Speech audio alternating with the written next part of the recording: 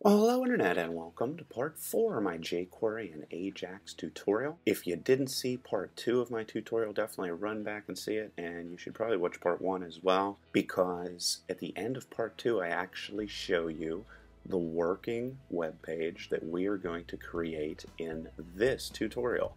I'm going to walk you through all the code that went into creating that web page. So if you didn't see it, go back and look at it now, and if you did see it, onwards we move.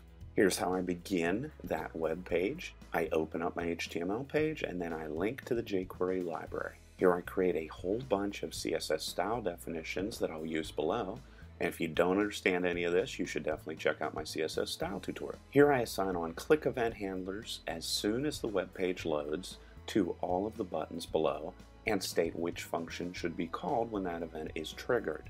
As you can see here, all the events I'm assigning are on click event handlers. For example, if someone clicks the button with the ID name, one button below, its on-click event handler will be triggered and the function add email icon will be called.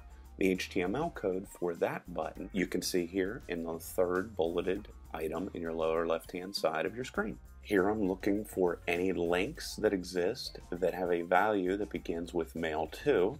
And when I find one, I change its class to the email class that will place an email icon in the background. The email class looks like this if you can't remember from before. This bit of code will search all tables that exist and change those rows to the class table alt. If I, however, wanted to change the odd numbered rows, I would just simply replace even with the word odd as I show here. Here I'm choosing to change the class of every first row in every table on the web page. There are numerous ways to change children elements inside of any parent element, as you can see. Here I tell the browser to find the third paragraph on the web page and change its class. This code changes the class for every paragraph element that lies in a div element on the web page. And if you haven't figured it out, of course you can hit pause or go to newthinktank.com where you can find all this code 100% free. Here we look for the text fourth inside of every paragraph element. If we find that word, I change the attribute of that element so that the text color equals yellow. Here I'm searching for elements that have the attribute align assigned some value. If I find one, I then assign the change listed. I could also search for elements that have an attribute assigned with a specific value. If I was looking for a paragraph element with the attribute align assigned to the value of left, I would do exactly what you see here in the third bulleted item.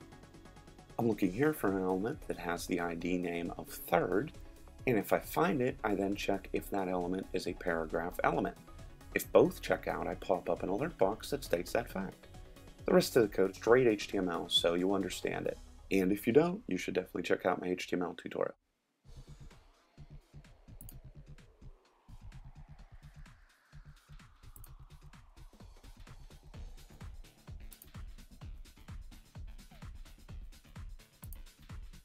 In the next tutorial, I'm going to cover pretty much everything there is to know about event handling in jQuery and Ajax. Till next time.